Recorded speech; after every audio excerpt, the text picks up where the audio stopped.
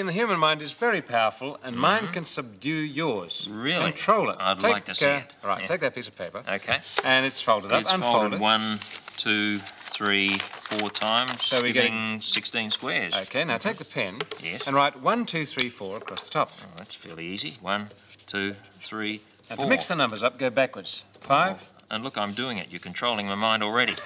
Next line. 9, 10, 11, 12, And back. 13, 14, 15, and 16. Now, you'll agree that the odds and the even numbers are all mixed up. They certainly are. At this stage, I'm going to hide my eyes so I can't cheat. Now, you fold the paper up any way you like, keeping the back of it on the table. Any way I like. Any so way I you don't like. have to follow the same sort of folding that No, you but I'm All right. controlling it, so in fact, you're Turn going to that sort over, out. then the we'll bring odds. that one up there. This one back here, and that one over there. Done. The odds and the even numbers are now all sorted. All And I'll over the prove it. place. Take the scissors, Yes. cut all 4 sides off the rectangle there. Okay, I'll take the right-hand side off first. Yeah.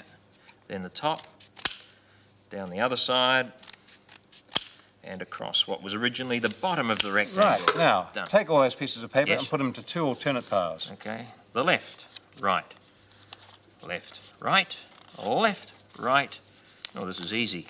Left and right. Some of them didn't go all the way through, but there we are. Left and right, left, right, nearly done. Last 2. Okay, now that is all face down. Uh-huh. Turn them face up. Face up. And what do you Yeah. notice about the numbers in that Well, pile there's and the numbers here? a 2 and a 4 and an 8 and a 12, 16, a 10, they're all even numbers. And that these? pile.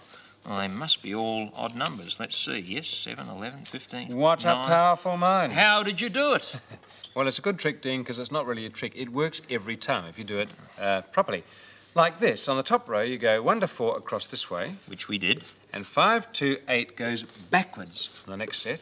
Uh-huh. Third row comes forwards, 11, 12, and Done. then backwards.